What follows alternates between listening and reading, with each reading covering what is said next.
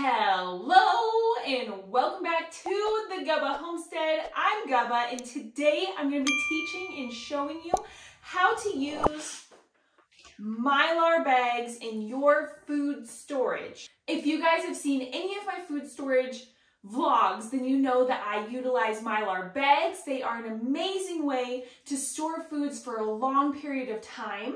They go hand in hand with oxygen absorbers, and oxygen absorbers do exactly that. They absorb the oxygen from the bag, and we know that food storage, the things that cause problems are moisture, oxygen, and light. So we are getting rid of oxygen by using these, and there is a little indicator on the oxygen absorber bags that you get most of the time. Pink means it's okay, there's no oxygen in there. If the eye turns purple, it means that there is oxygen and you are not going to want to use what's in here because they have already absorbed all the oxygen. So if you put one of those that have already been exposed to oxygen in your Mylar bag, they're not going to absorb anything. The things that you will want for Mylar bag storage obviously are Mylar bags. This is for a 5-gallon bucket. There are different sizes, there's gallons, half gallons, and some other sizes that you can find online. And then there's also different cc's of oxygen absorbers. So these are 2,000 cc's for 5-gallon buckets. There's 300 cc's, 100 cc's, and they coordinate with different sizes of food storage. The next thing that you will want if you're going to be doing 5-gallon food storage with Mylar bags is a 5-gallon bucket, a clean 5-gallon bucket. So then you can put your Mylar bag in here. It's safe from anything like mice, bugs, after your food is inside your Mylar bag. A lid to go on top. You can also use gamma lids, which are like screw-on lids. Really amazing. And then you will need heat to seal your Mylar bag after you have your food in there. And I just use a straightener to go across. There is like a heat clamp that I got with my freeze dryer, but it is too small to use with 5-gallon bags. But I absolutely love using Mylar bags. The goods that you store in Mylar bags can last up to 30 years. Absolutely would recommend. You can do rice, you can do noodles, you can do a lot of things with Mylar bags in your food storage.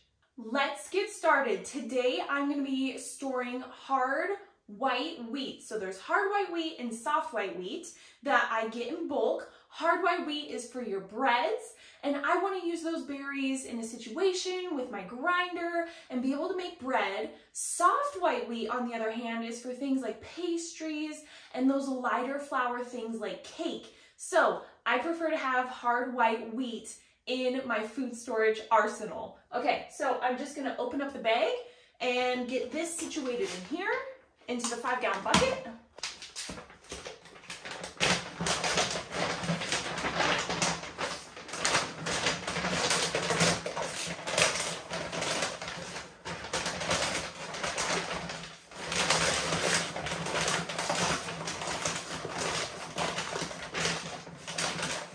So I have this situated in here. I'm going to pour the wheat berries in here, and then I am going to adjust, shake it, try to fit as much in here as I possibly can, throw in an oxygen absorber, and then seal the top. This pile back here has been on my to-do list, so I'm finally getting around to it bit by bit.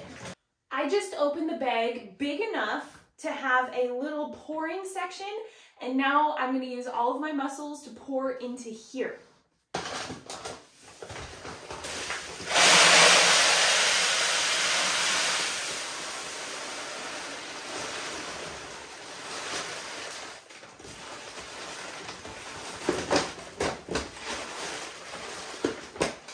A great rule of thumb is these 25-pound bags, so this is 25 pounds, fit perfectly into a 5-gallon food storage bucket.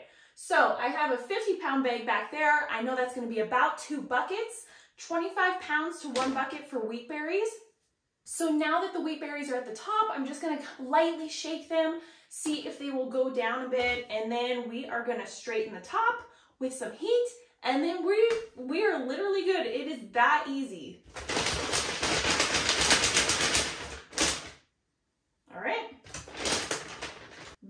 bags come with an inside seam to seal across the top. Even though there is that, we still need to put heat across the top.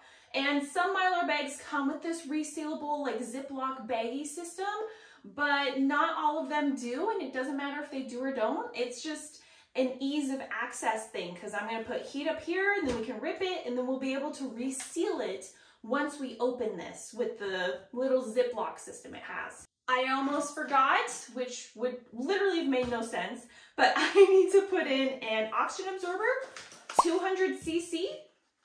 Literally just take one, pop it in, and we're good. I will push out as much air as I can get.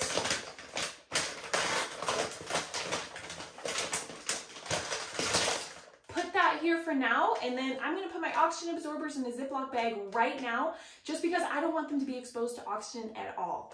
Now we are gonna turn on our straightener.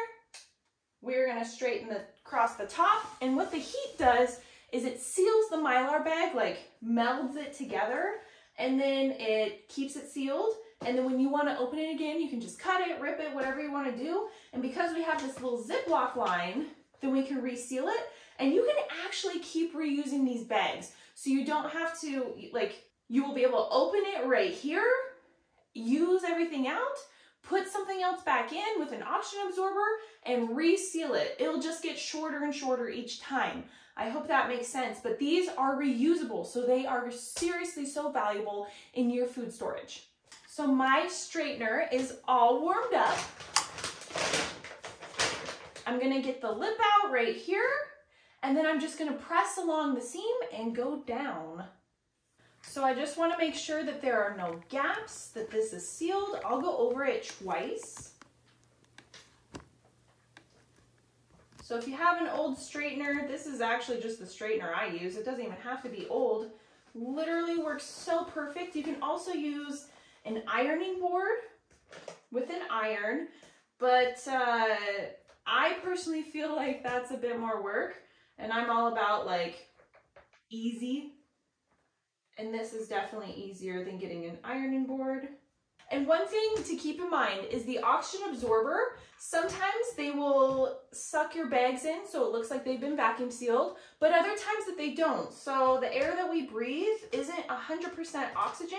So this may not completely shrink up because there's other things in there, but it will still absorb the oxygen. So now I'm just gonna put this down in here, put on a lid, and then I will put a label on the lid that says hard white wheat with the date that I put it in here.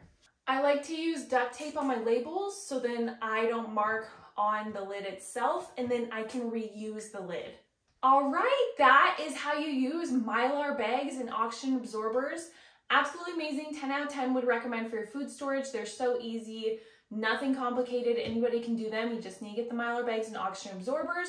I'll put some links down below so you guys can go check those out for yourselves and put them into your tools for your food storage. So you don't wanna just get them when you need them, but have them on hand for when you need them.